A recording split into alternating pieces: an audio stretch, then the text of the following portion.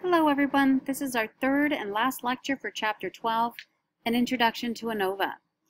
In our last video, we looked at ANOVA notations and formulas. In this lecture video, we will discuss ANOVA post hoc tests and assumptions. As was discussed earlier, the primary advantage of ANOVA compared to t-tests is that it allows us to test for significant mean differences when there are more than two conditions or groups. ANOVA does this by comparing all of the individual mean differences simultaneously within a single test. Unfortunately, the process of combining several mean differences into a single test statistic creates some difficulty when it is time to interpret the outcome of the test. Specifically, when you get a significant F-ratio, it simply means that somewhere among the entire set of mean differences, there is at least one that is significantly significant, or statistically significant. In other words, the overall F-ratio only tells you that a significant difference exists. It does not tell you exactly which means are significantly different and which are not. Post hoc tests are additional hypothesis tests that are done after an ANOVA to determine exactly which mean differences are significant and which are not.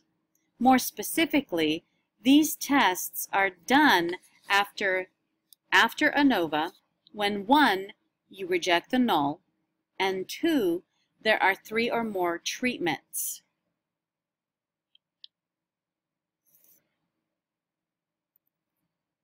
Remember that when we conduct multiple comparisons, we increase the probability of type 1 error, experiment-wise alpha.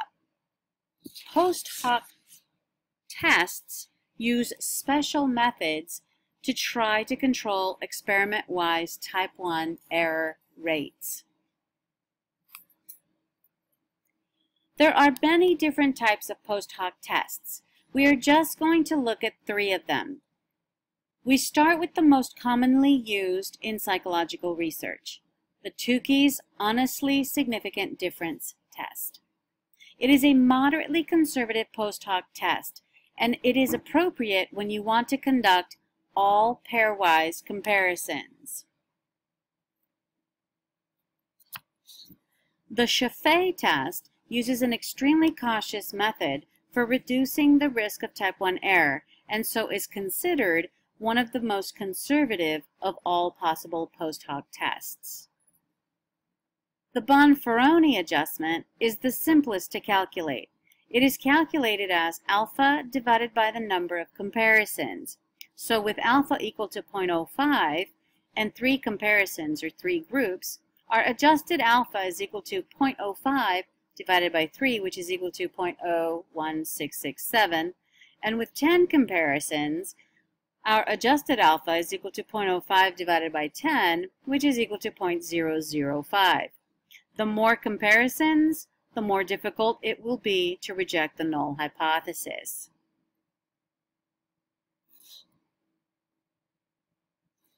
The basic relationship between t statistics and F ratios is that F is equal to t squared. This relationship can be explained by looking at the structure of the formulas for F and T.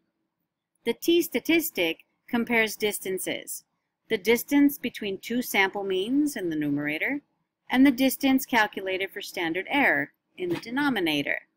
The F ratio, on the other hand, compares variances.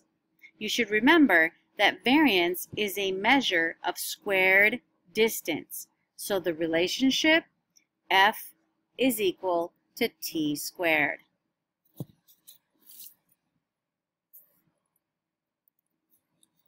The assumptions for a one-way ANOVA are the same assumptions required for the independent samples t-test.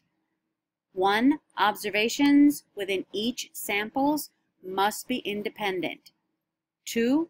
Populations from which samples are selected must be normal. And 3. Populations from which samples are selected must have equal variances, or this is homogeneity of variance. Next, I will post a video that walks you through an ANOVA hypothesis test.